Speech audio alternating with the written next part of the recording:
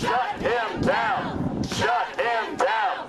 Shut him down! The hunter becomes the hunted. Dozens of protesters have gathered outside the office of American dentist Walter Palmer, who provoked international uproar by killing Cecil, Zimbabwe's most famous lion.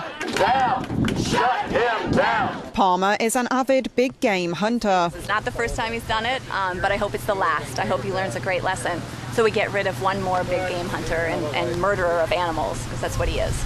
The dentist allegedly paid up to $55,000 to hunt the beast. For animal abusers! We want to keep this going. Our plan was to be here until he came back, although that doesn't look like it's going to happen, whether he runs because he's a true coward or because he's extradited. Palmer, pictured here with an earlier kill, is believed to have returned to the US after shooting the 13-year-old lion. No charges have been filed against him. However, Zimbabwean professional hunter Theo Bronkhurst has been charged with failing to prevent an unlawful hunt.